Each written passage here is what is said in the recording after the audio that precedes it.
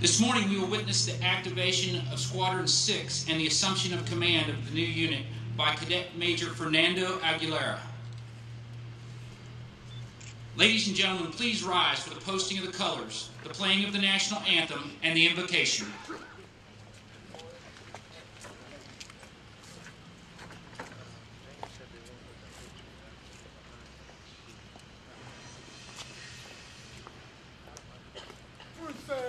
Oh!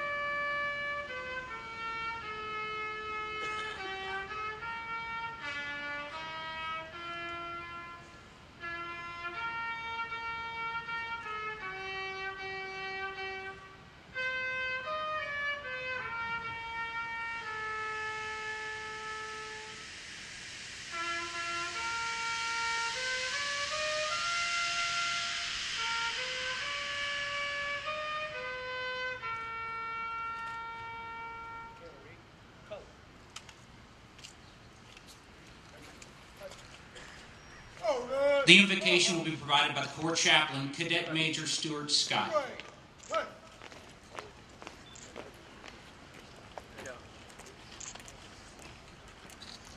Please bow your heads in accordance with your faith. Dear Heavenly Father, we gather here today to ask your blessing on a new unit forming our Corps. We ask that you bless its leadership with clarity of mind and strength of spirit. May you watch over them with great favor and guide them in the paths of righteousness. We ask these things in your name. Amen.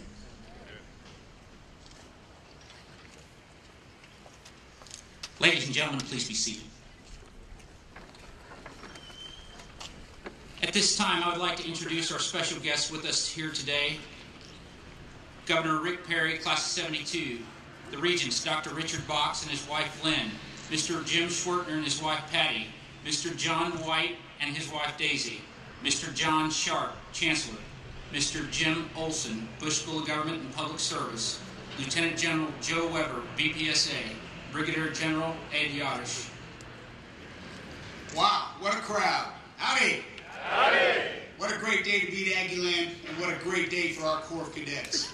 Again, I'd like to recognize all of our special guests and say thank you for coming today for this very special event for our Corps. Welcome everyone to this special ceremony where we bring together the past with the present, focused on the future. Today, we reactivate Squadron 6, Savage 6, and add their guide on and their storied history to the ranks of the Corps of Cadets once again. As we continue to grow the Corps, we look forward to adding more outfits to our ranks, and this is the third of what I hope will be many more units that we will bring back to our Corps. As part of the third wing, Squadron 6 will not only bring back a distinguished history, it will also begin a new era in our Corps with the current members of the outfit.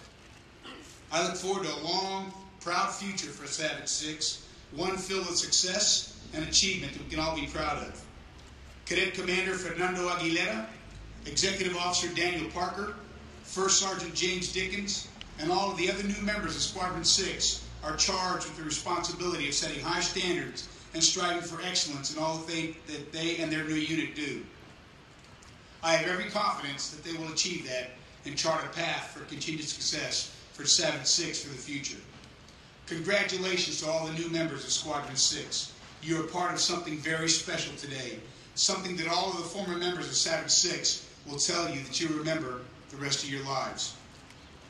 I charge all of you to be the very best that you can be and to make Squadron 6 the very best unit in the Corps. I have no doubt that you will. Congratulations also to all the former members of Squadron 6. This day has been a long time coming, and I'm proud that we can make this happen for all of you today. I ask all of you to work with the new members of Squadron 6 and carry on the proud history and tradition of Savage 6 and focus on the success and achievement that we all seek for Squadron 6. Thanks again to all of you for attending this special ceremony. We look forward to many more in the future as we continue to grow our Corps. God bless Squadron 6. God bless our Corps of Cadets. God bless our beloved Texas A&M. God bless the great state of Texas. And God bless America. Thank you, and gig 'em.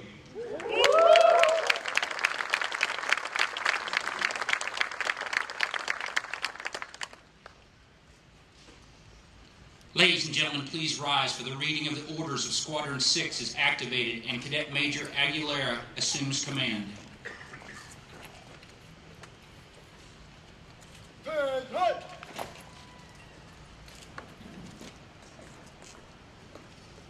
Attention to orders effective 10/11 January 2013. Squadron 6 is activated and assigned to 3rd Wing Corps Cadets, Texas A&M University. Cadet Major Fernando Aguilera is assigned duties as commanding officer of Squadron 6 and reports to the commander of 3rd Wing.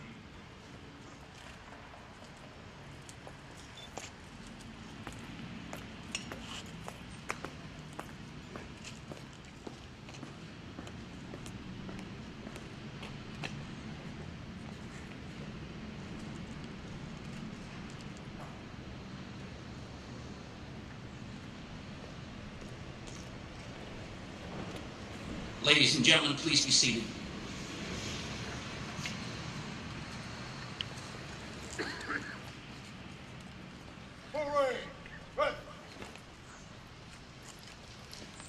At this time, we'd like to welcome Governor Rick Perry, Class of 72, and former member of Squadron 6 to make some brief comments.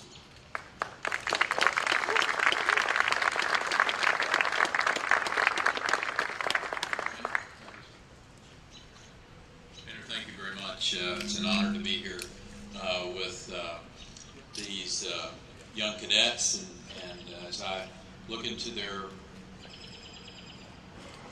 faces and see the future of not only Texas A&M, but the future of our military and those who make extraordinary sacrifices for us every day. In 1968, when we showed up on campus, John, we were in the throes of another great conflict that had torn our country apart. And I think you could say that Texas A&M University in Bryan College Station was a little different. It was a little different from the rest of America, and it was a little different from maybe the other college campuses that you would step foot on in the late 1960s. And some of the most extraordinary memories and friendships were made over the next 4 years. And as this entity was dissolved in 1972, I believe it was, John, you and I came over for a last dinner. I hope Malin Sutherland is in this crowd today, as he was overseeing that dissolving of Squadron 6. And I won't tell you that it was on mine or John's mind at all whether or not someday we would be bringing Squadron 6 back, but sometimes you stay around in a position long enough to see the results of your efforts. And I had asked John White, who was a member of Squadron 6, wing commander of the 1st Wing, and then had the great privilege to serve on the Board of Regents at Texas A&M some 8 or 10 years ago. It's just, typical of the class of 70. It took them a long time to ever be successful in a project. So here, almost 10 years later, John is taking full credit for the reestablishment of Squadron 6. The fact is that one of the reasons I came over here today was to set the record straight. And the record is that the reason Squadron 6 is back in place, not because of the class of 7, but because of the class of 72. And we had to end up getting a member of our class to be the chancellor of the university to make that become a reality. So Sharp, well done once again. You made our class look good.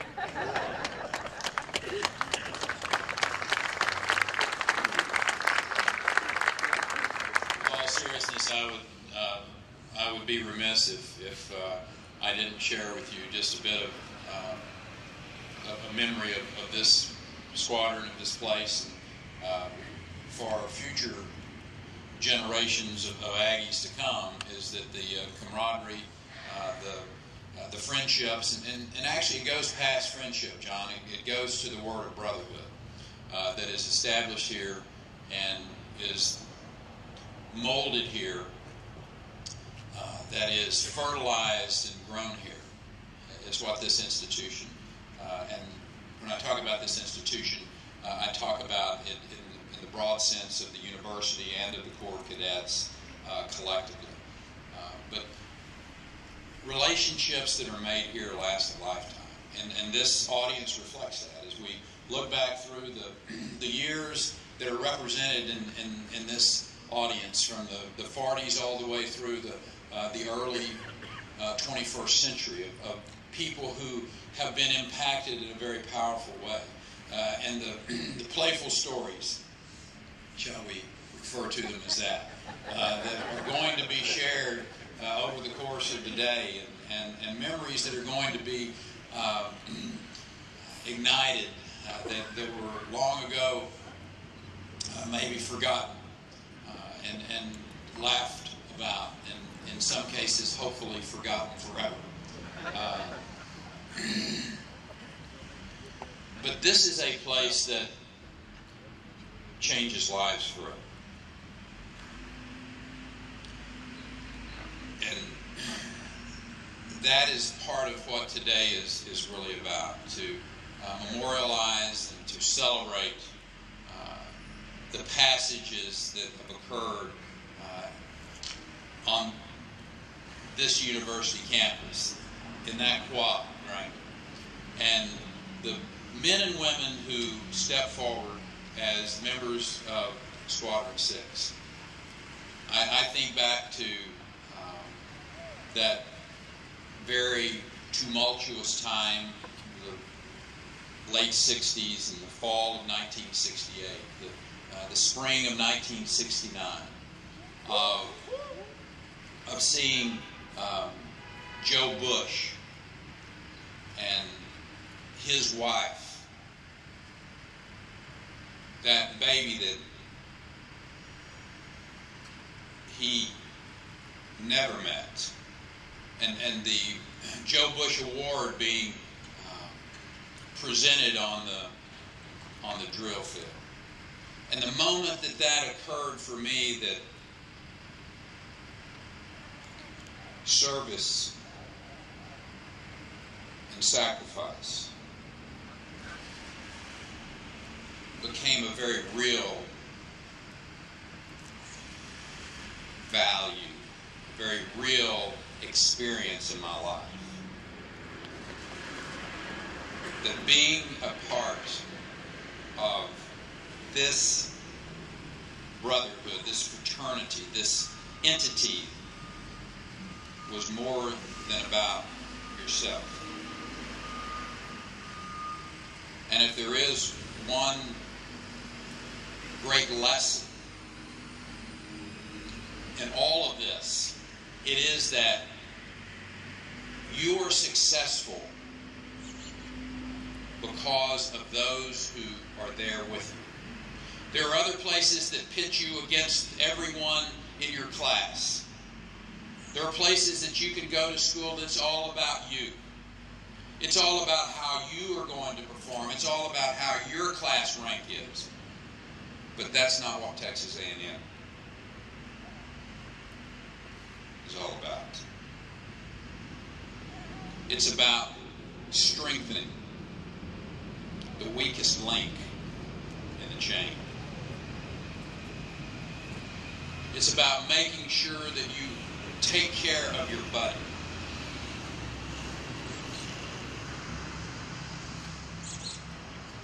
Those are values that make this institution very much the exception. But it's also the reason that that exceptional university is making a real difference in the world today. And those of you that are in Squadron 6 are now part of a legacy. You are part of a history that is changing Texas and changing the world. That's no small task. It is good to see the tiger flying again. God bless you.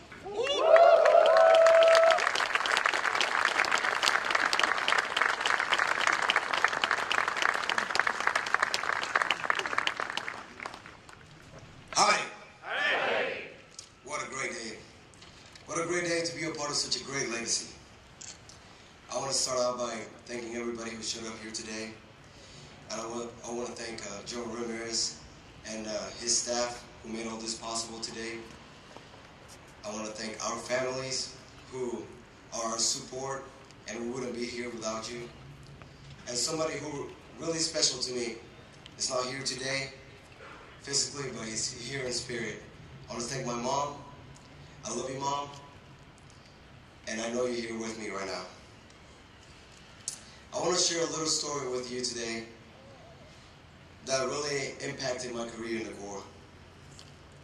It was last semester when I found myself in a luncheon with the class of 53, and I was there for a couple hours. I was talking to them, and I was sharing stories. They were sharing stories with me, and I was looking for my scholarship donor because I really wanted to meet him. I wanted to thank him in person because he has helped put me through school. After 2 hours of talking to everybody there, I couldn't find him. So I went and talked to the person in charge, and I asked him, "Excuse me, sir, where can I find this person I'm looking for?" And after he paused for a little bit, he looked at me in the eye and he said, "He passed away a year and a half ago. But he made sure he left enough money for you to finish your college career." After that, I didn't know what to say. I was shocked. Somebody who didn't know me, somebody who's never met me, trusted this organization enough with the leadership that this organization has to leave money so I can go to school. I quickly pulled out a business card from my pocket and I said, "Sir, please, I want to serve you.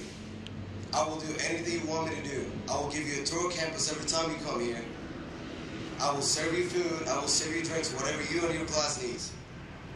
He then paused again, looked at me in the eye and said, putting his hand on my shoulder, he said, "Son, I don't need you to do anything for us. All I need you to do is take care of our Corps." That, ladies and gentlemen, is the day I decided to apply for CO of Squadron 6.